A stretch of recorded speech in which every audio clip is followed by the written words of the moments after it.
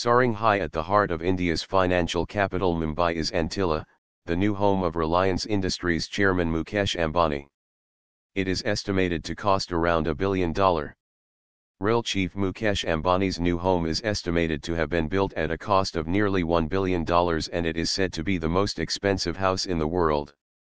Soaring high at the heart of India's financial capital Mumbai is Antilla, the new home of Reliance Industries chairman Mukesh Ambani.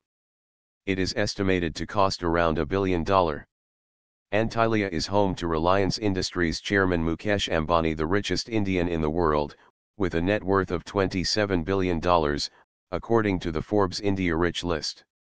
The magazine has also predicted that Mukesh Ambani would be the world's richest man by 2014. 52-year-old Ambani has interests in a range of sectors from petrochemicals and textiles to retail. Recently his company has decided to enter into hotels, power, telecom, and shale gas projects. In his words, RIL is ready for a big surge forward and will use its strong finances for inorganic growth and new ventures.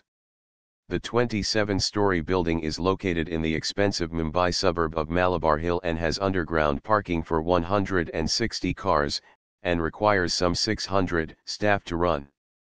The building contains a health club, dance studio, a ballroom, a 50-seat cinema and a 160-car underground parking garage. Up at the top of the building are 3 helicopter pads. The 53-year-old oil and gas magnate will reportedly live in the home with his wife and 3 children.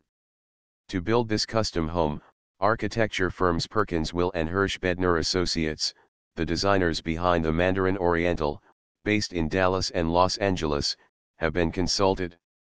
For this build. Logo.